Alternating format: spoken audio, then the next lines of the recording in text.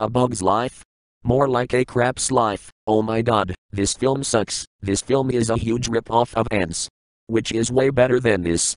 This film is about Flick, an inventor, leads an army of ants against a group of grasshoppers who steal their food every year.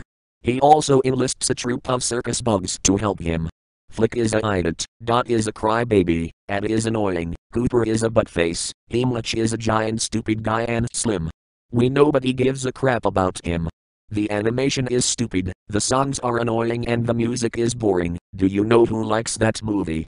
Nigel, from All Too Real Films. He forces the real gang to watch it. Do you know who hates that movie? Miles Tails Prower. He makes grounded videos out of Flick. A Bug's Life sucks, and so does Finding Nemo. Teletubbies rocks and Sonic the Hedgehog rocks. End of rant.